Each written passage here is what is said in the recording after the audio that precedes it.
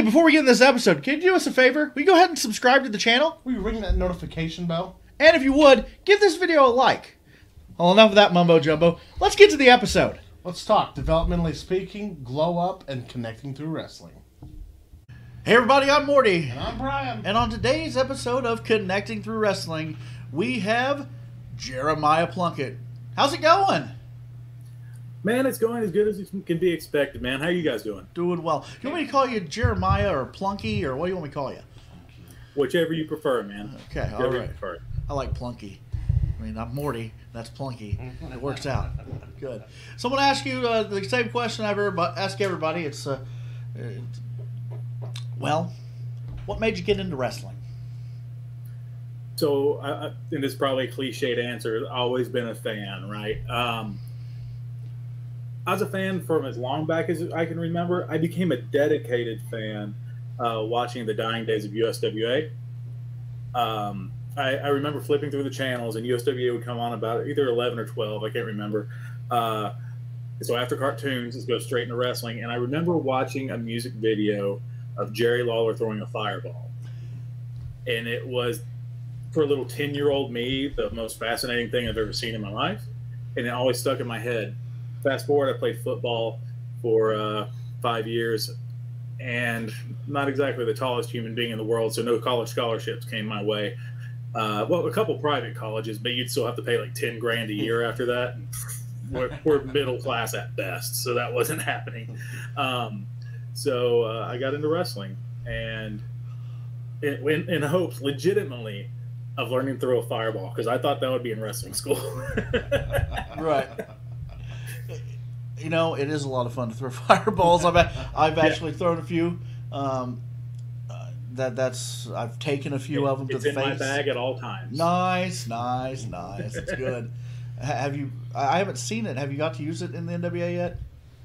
Not in the NWA, no sir. Oh gosh, you got to. Turned Crazy Steve in a casket match with it though. That's fun times. There you go. Yeah. That's good stuff. That's exciting. So, where did you start training at? So this was around 2005. So while the internet was prevalent, it wasn't like it is now, where I could just Google wrestling schools and have 8,000 things come up. And I didn't even think to do that. So I just go to independent shows, and as guys were making their entrance, I'd be like, "Hey, you guys train wrestlers? You guys train wrestlers?" And we try to stand out because, you know, most wrestling fans do not dress up for the occasion. So we'd be like in, you know, a nice shirt and a sports coat sitting front row at a wrestling show. Obviously, we stood out from the get-go. Nice. And finally, a guy. So you say you work with Supreme Wrestling. Well, they used to be NWA Supreme, correct? That is correct. Yes. Okay. Are you familiar with NWA Main Event? I've heard of it. Yes. In the Middle Tennessee area. Okay. Yeah. Me and Mike Woods buzzed up in the Outlaw League Condry are the three guys who trained me. And come to find out, Lee lived 30 minutes. No, not 30 minutes. What the heck? 15 minutes from the house. So I'd go over there, set up his ring in his backyard, and I got trained in the guy's backyard by three former or three NWA Main Event talents. Well, that's cool. That's really cool. Oh, yeah. Doesn't get much I got to be buddies with Lee because we trained 2 or 3 times a week, but I got to be buddies with Lee.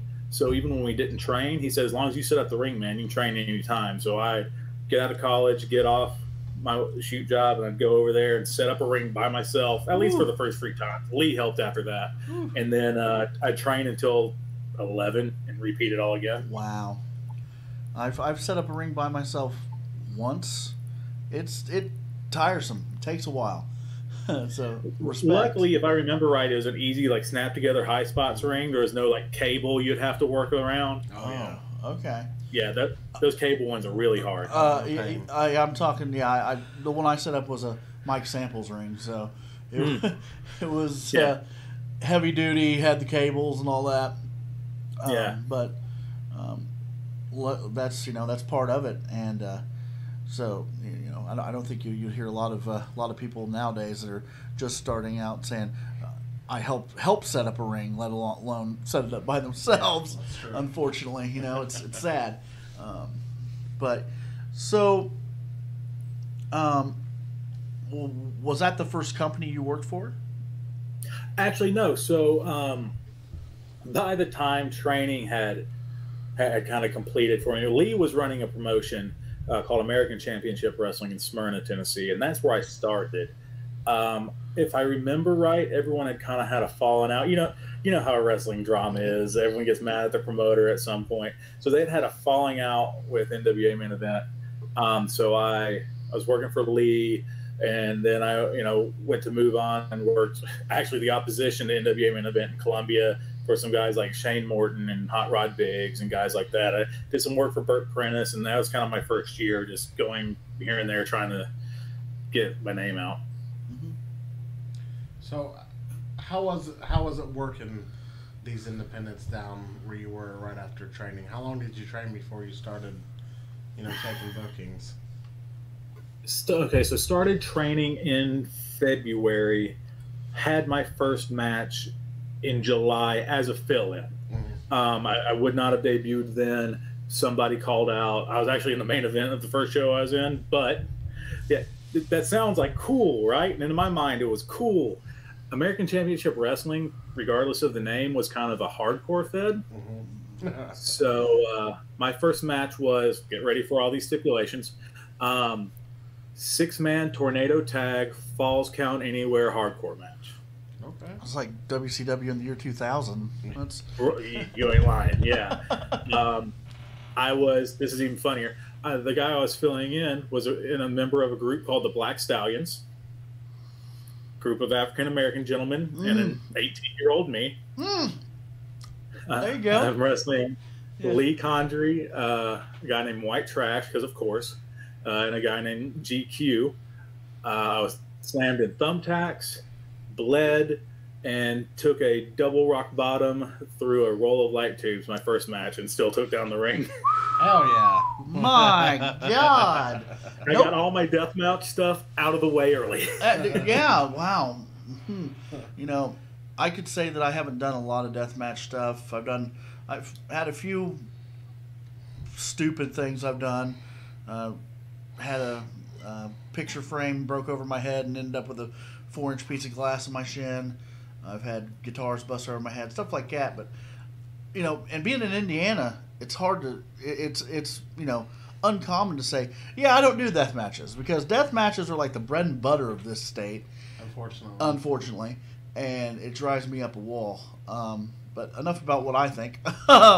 So you started out, your first match was a death match. Did it deter you at all? Not from wrestling, but from knowing, hey, this isn't my bag. This isn't my thing, right? The 2 weeks after that, I was still picking light tube slivers out of my back, and I was like, nah, this sucks. Oh yeah. Yeah, this sucks. So that I kind of tried to learn to wrestle a little bit. I got really into like pure wrestling stuff after that. I just went the total opposite way. I wasn't that great at it, but I tried. I remember in front of that same crowd, me and another like-minded guy goes, "We'll get a pure wrestling rules match over." No, we didn't. We tried. We thought we were going to, but we didn't. That's awesome. You just get a pure wrestling. So where did you go after? So you did the deathmatch thing. You tried to do the pure wrestling. Where did you leave this promotion and then try other ventures? So from there, my Buzz Dub, who was one of my trainers as well, he had got me into a company in Columbia, Tennessee, that Shane Morton and Hot Rod Biggs and whatever worked in. I was only there like 2 or 3 weeks, and Buzz ended up moving to Evansville. So here I am, a man on an island, don't really know anybody, and I'm just getting beat up by veterans. You know what I mean? There's a guy named Lawrence the Sharp Dressed Man who would see how many chops he could hit on me during the match. Top we ever got was 33. Did you say Sharp Dressed Man? Yeah, Lawrence the Sharp Dressed Man. Lawrence, I know a different Sharp Dressed Man. He liked to throw chops too. Yeah. But that must be a thing. Yeah. But he, after that, I think it was like maybe 3 weeks after Buzz left, the booker changed. And the promoter was trying to cut all the money and stuff like that. And so I was about to be nowhere and have no connections, really, because I hadn't met anybody. I was just sitting in the corner quiet. And Lawrence, strangely enough, went up to the booker and is like, "Hey, man, if you can keep this guy, you're barely paying him. If they were paying me, I can't even remember, but keep him because he goes, I make his chest bleed every week and he hasn't complained. He's tough. Like, keep him." There you go. They kept me and they worked me. I'd worked 2 to 3 times. I was probably every masked gimmick they had. Including they would make you wear their boots no matter what size it was. So I've wrestled in the size 15s and a pair of size 9s. I'm a 12. Oh my gosh! Wrestling in a pair of 9s, that would like it would hurt to wrestle in 9s and you would trip in 15s. Yeah, that's rough. See, the pair of 9s was the Cuban Assassin was the mask gimmick's name. Mm-hmm. I can't remember what the 15s were, but yeah, did you end up stuffing paper in the 15s, or anything to help? Yeah, I believe so. I know I wore multiple socks. Yeah, that's a great idea for sure. Yeah, but I believe we might have done paper. We put something in there. I know because it was like flop, flop, flop, flop. It was crazy. If only it was a clown gimmick, it would have worked. Oh, it would have been perfect, man. Doink was already taken though, and can't do it better than Matt Bourne. Right, absolutely. I mean, Nick Dinsmore did a close second, but that's true. Yeah. But you know, and I'm sure at that point everybody had Doink on the card. I mean, even after Matt Bourne passed away, people still had Doink on their cards. Doink's still making the rounds here. I don't know. Yeah, Doink still makes the rounds up here. I don't know how, but really, yeah. He's still getting booked. Yeah, 10 years later. Yeah, he's still getting booked. Like who else is getting booked that shouldn't be? Like, who's the guy that I can't even think? Don't worry about it. I can't even think who it was now. Max Moon. There's a whole bunch of Max Moons running around Indiana. A bunch of Max Moons all over the place. Patriots. Yeah. Yeah. The first WWE CW zombie. Yeah. Yeah, he gets booked up here quite a bit. Like the actual guy who was the zombie? Yeah, the actual guy. He gets booked up here. That's cool. Yeah, I mean, that's that's better than just some guy throwing on a hood and being like, I was this guy back in the day. What's that one? Is it the Masked Assassin? Or is that what it was? Which one? Brother. Is it the one from OVW? Who hung out at OVW a lot? Older guy? I think I know. I think that, yeah. All right, so as you can see on this tattoo, yeah, half assassin, half wrestling too, right? It's kind of like yin and yang. Mm-hmm. Always babyface, always heel. I'm up there one night, and the masked assassin brother, who's a sweet guy, but he comes up and he doesn't even wear an assassin mask. It's like has a cross on it or some weird stuff. And he's an older guy who I think popped Al. I think Al just enjoyed him being around. He goes, I see you got me on your arm. And I'm like, what? He goes, the assassin. I'm like, oh no, this is the original assassin. And he goes, yeah, me. I'm like, bro, Tom Renesto's dead, and you're not Jody Hamilton. What are you talking about? And he's kind of and walked away. I was so confused that he thought he could really pass that off. Oh, man. Some people are delusional. You know, wrestling brings the best out of people. Sometimes, yeah, I know. Like, and then you have people wearing masks to hide their identity for real because they shouldn't be on shows. Who's the guy in Indy that we were going to run a show one time, and he started emailing. He's like, yeah, man, I'll main event. And I'm like, he goes, I'll bring my girl. I was like, what? He wrestled on WCW. He's friends with Rip. Yeah. Oh my gosh. Dave the Rave. I'm not familiar with that name. Stay away from that man. Yeah, take it. Yeah, he was just like, yeah, I'll main event. I'll bring my girl. Like, then he started like sending pictures. I don't know. We thought it was going to get him booked. I don't know. Like started sending like promo pictures or no? I think he thought we were in front of the mirror picture. I think he thought we were an apartment wrestling fed. And then like him and his old lady. I don't know. He wanted the main event, brother man. Yeah, he was pushing. That was in the back of wrestling magazines. Huh? Remember when that was in the back of wrestling magazines? Just apartment wrestling? Yeah. Like you'd read an Abner magazine and all of a sudden it's like, buy this apartment tape. And I'm like, what's this? Being a big guy, I guess that'd probably be the reason why I've never been offered to do apartment wrestling. I know some people that have, and they made really good money. And I'm thinking, well, you do stay clothed. I mean, I don't really know what the guy that bought the tape is doing with that tape. If I make good enough money, might as well. But I never got the offer. Just start sending feelers out. So, let's jump to nowadays. Sure. The NWA. How did that come about? And how did that come about for you? I'm trying to get. So since COVID, my time frame is crap anymore. I believe it was in 2019. Yes. So at the end of 2018, I had hurt my neck. Not like broken or anything, but I had herniated a disc or two. Oh, man. So I was having to do what's called spinal decompression therapy, where they hook you up to a machine and stretch your neck out. Because I was losing feeling in my arm and stuff. It got pretty scary. So it took like 6 months to rehab that. So here we are, beginning of 2019. Beginning of 2020. My bad. See, there it is, dates. I had like 2 matches, and then the world shuts down. Mm-hmm.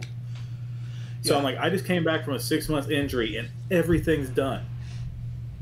And I got married, and I'm like, I don't know about this wrestling thing, man. I'm getting older. Body's obviously not holding up like it should. I also wasn't taking care of myself the best. So I just, I was just riding out COVID, seeing what happened. And I'd occasionally go, are you guys familiar with Kerry Awful? I know the name. He was a member of the Carnies or TMIOU at one point. That sounds very familiar. I can't put a face with it, though. So he runs a training school in Tennessee called Crux Wrestling Academy, and I just go down there to roll around. It's a different way to stay in shape because I get myself in shape just for health reasons because I'd let myself get in kind of bad health. So I was just rolling around. It's a fun way to get in shape. I hate cardio, so hey, I'll run drills. And I got a phone call from a New Jersey area code and immediately kayfabed it. I don't know anybody in Jersey. Right. Bye.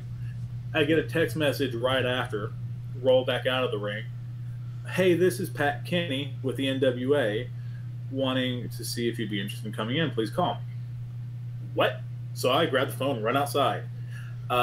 And that's kind of how I got hooked up. I was hanging up my boots. I was just rolling around to have fun. I like teaching, so I'd come out and help carry out. But I told my wife, I brought my last pair of boots, my last pair of tights. If wrestling doesn't come back, I'm good. Wow. And I've bought a couple pairs of boots, a few pairs of tights since then because I got a phone call. As far as how that came about from there, because it seems out of nowhere, at the end of 2019, while I was kind of jacked up, a buddy of mine was providing the ring and stuff for the NWA tapings. He said, "You want to come and work backstage?" I go, "Sure." So I came and wore a tie and worked backstage and was horribly out of my element, specifically the tie. Previous to that, in 2012, I did a gut check in Gainesville, Georgia for TNA. The agent for that gut check was Pat Kenny. So between knowing a couple guys on the NWA roster and Pat remembering me from 2012, they gave me a call. Well, that's cool. That's awesome. It was out of nowhere, bro. Boots were literally at the top of the closet. They weren't at the bottom where they were in the top of the closet, wow. Packed up.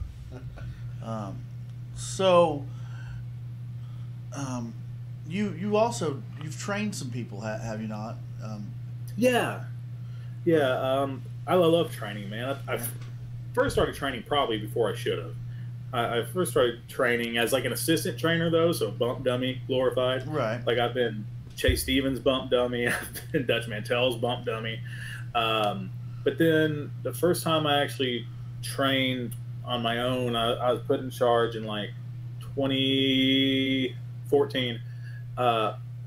2014 in a small company in Tennessee, and I was their trainer. They only had a couple people. It was second generation guys, but then 2015 or 16, Crimson opened up the Tried and True Academy in Clarksville, and we had quite a few guys go through there. And I do when it first started, we were only going to have one course, and then we decided to have an intermediate and advanced. So I would do the beginner's course. The intermediate and advanced would either be versus Crazy Steve, And then when Steve got married and moved, it became Tom Latimer. And so we kind of just all worked together in doing that. Right, and in a way, Tried and True almost became the kind of the developmental territory for the NWA, is what it seemed like to me, because you know you had because you had the first episode. I remember seeing Mims was on that episode, and so was a few, and those were Tried and True guys. Like, so is there still a pretty good relationship with Tried and True and NWA as that? Yeah, so I could. So the Tried and True school was a casualty of COVID, unfortunately. But I mean, guys who went through there that are on NWA TV right now: Rush Freeman, Mims. I don't if you're familiar with Devin Graves, Dev the dog, Big Daddy Dev. Yeah, I've seen him. He's in it. Let's see, Deontay Marshall.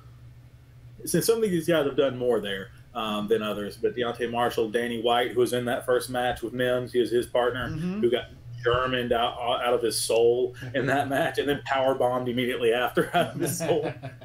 And we've had some other guys who like done here and there and stuff like that, but the ones who have been used semi regularly, right there, straight out of Tried and True Pro. Yeah, because I the first was it first or second power trip I went to? It was, I think the second one. It was Tried and True, and I got to see. Is Eric Jackson? Is he Tried and True? Yes, Eric. Okay. I forgot about Eric. Yeah, Eric's gonna hate me for that. Well, we won't tell him. Chris Haynes too recently had a match with Homicide. He's out of Tried and True. Yeah, so because Rush had mentioned that you helped train him, and you know he's really. He's telling people that, man. Oh, yeah, I know, right? I know. Well, he's trying to get the rub. He's trying to get the rub for sure. So you're now in a tag team called the Ill Begotten.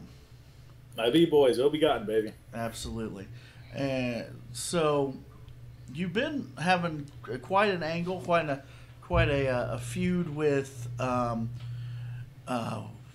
can't think of their name right now. Sal Renaro. The Dirty MFers? Huh? The Miserably Faithful? Yeah. Yeah. Yeah. How's that going? Well, they attempted to kill my tag partner. I saw that. Yeah. They attempted to cripple my manager. It's frowned upon. And the big goof tried to stab me in the eye with a tire iron. So, not the best. It's not going great. No. No, not really. Not the best time. And we haven't got a receipt. So, but we haven't forgotten. Right. We just haven't had a chance to get our receipt yet. Yeah. And magically, we're never touching on NWA TV anymore after, at least attempted manslaughter. So, I don't know. I blame Medusa. Oh, well, always blame Medusa. Always blame Medusa. Yeah, I mean that's kind of a rule, I guess. So, Danny Deals is your manager, correct? That's good. Yeah. What type of deals can he get me? Well, every Monday night, I'm not going to try not to plug another podcast, but every Monday night they do This Is the NWA, and every Monday night he has merchandise deals. Okay, I'll just have to check. We might have to get Danny Deals on here so we can talk one-on-one for sure. Man, listen, this is legitimately outside of everything. There is nobody who tells a better story than Danny Deals. Really? There's been many times where he hasn't been booked. And he's like, "Can I just ride with you?" And I'm like, "Yes," because this 4-hour drive will go over in an hour and a half. And he's hilarious. There's a reason he's a manager, because he can talk like nobody. It's all just, bro. He's so quick, and he'll tell you some of the most unbelievable stories, and they're true. And he just has this way of telling them. Him and Marche Rocket are right there with just being very entertaining. That's how it is, like traveling with Rip. Like I can't breathe. When Rip is talking, you just can't. You just laugh the whole time. I wish I could just record it, but then we for sure would get canceled. Yeah. I've Vic the Bruiser. I've only met Rip one time, but Vic the Bruiser told me a lot of Rip stories. Yep. Vic. It's all true. Yeah, guarantee it. It's the last trip we did. Like I could not breathe because he always travels with Scott Romer, the son-in-law of Dick the Bruiser, and like they were just back and forth, and just I could probably tell you off the camera. Got to drive home like this. Anyway, but it was Rip doesn't hold anything back. Yeah. So, what's the future look like for Jeremiah Plunkett? Man, I don't know. like I said, I'm just kind of riding this out. 2 years ago, I was quitting the business, man, right. And now I always feel like I'm on borrowed time. That sounds way darker than I mean it to sound, but that's the only term I could think of. I'll say this: I'm taking way better care of my body. I think I've got some good years left in me, and I'm going to ride it out as long as I can. Got some punches left in the bump card. Yeah, well, I don't know about bumps. No, there's some still in there. That's why stick with the tag team stuff. Make the partner do all the bumps. Yeah, listen, I got a partner who is 10 years younger than me. Genius. You think that wasn't by design? Genius. Exactly. Genius, absolutely. But still, somehow I always take the hot tag. Anyway, so I'm doing this wrong. So if you had advice for anybody getting into the business, what would it be? Oh, man, I wanted to say funny stuff, but legitimately, and this is one thing I didn't do, I would get an education. Not necessarily college. I'm not one of these guys who's like, you need a 4-year degree, but just have something. Like trade school, something. I've lucked out, but not everyone does. In fact, most people don't. And I hate seeing these guys who, man, this is going to sound really downer, but who they're one blown tire away from losing everything. Mm-hmm. Yeah, I've never heard that statement before, but that one blown tire from losing everything. Yeah, that's very real, and that's very. And I mean, don't get me wrong. Like I've done the struggle and barely made any money and slept in my car, and I've done that. And I think you should still do that, but you should always have something to fall back on. Mm-hmm. 10 years ago, if I would have broken my neck, I would be screwed. You know, so have something to fall back on. Find a reputable trainer. I'm not saying they have to be a former WWF superstar, but you can watch their stuff, especially in this day and age. Yeah. Hey, you want to train me? Send me 4 or 5 matches. If I don't know your name, send me 4 or 5 matches and let me watch your wrestling and see if I want to wrestle like you. Mm-hmm. Absolutely. Couldn't agree more. Got anything else you'd like to ask? Yeah.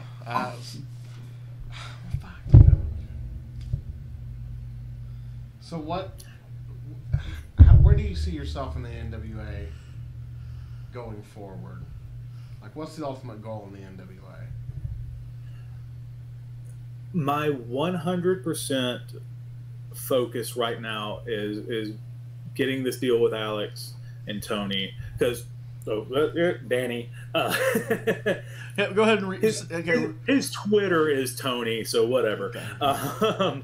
But it is getting this and seeing how far this will go. Legitimately, Deals is one of my closest friends. Alex Taylor is legitimately one of my closest friends. So right now, I am being paid to play with my closest friends and to travel with my closest friends. Right. I can't ask for anything better. So I'll do whatever I can to keep this together. And not only that, Alex is 10 years younger than me. So like at some point, my bump card is going to be full and his won't be. So if like somehow together he can get on a different platform and then I have to drop off because I'm old and crippled, he'll be at a bigger platform. I'm not saying I'm getting him there. I'm taking half the bumps to get him there. Yeah, absolutely. Yeah, for sure. That's a good way to look at it. Yeah, for sure. Ride the wave, for sure. That's everything after 2020. I feel like it's extra because I was ready to be done. Mm-hmm. So I just want to do extra to the best of my ability, and at some point be like, okay, I'm done. I'll always still be involved in wrestling. I'm too addicted not to. Right. Yeah. But I am finally smart enough to go, I'm not going to be taking bumps when I'm 50. That's not happening. Well, on behalf of Brian and myself, I want to say thank you for coming on. I know we've been trying to get life is busy, life is crazy. We've been trying to connect for a while. I'm happy that we finally got the time to speak with you. And thank you for everything you've done for the wrestling business, because everybody has contributes to it, and yours has definitely been a positive one. I'm very entertained watching you in the ring, and I as Brian knows, I believe NWA is professional wrestling in a world full of sports entertainment, and I appreciate that. So thank you. Man, you just said a whole lot of really nice things that made me almost tear up. No, thank you guys for having me. Yeah, we have kind of been what was it that used to be on Craigslist? Misconnections. Yes. Yeah, misconnection. There's been a lot of misconnection because of life stuff, and I hate that it took so long. But I'm glad we finally were able to do it. Fantastic. Thank you. Well, thank you so much. Have a good one. No, you too, guys. Thank you. Hey everybody, it's Morty. It's Brian. And thank you for watching today's episode of Developmentally Speaking. If you could, please click that subscribe button. And don't forget to punch that bell icon so you can get notified whenever we go live or drop a new video every Monday. Well, thanks for watching, guys, and we'll see you on the next Developmentally Speaking.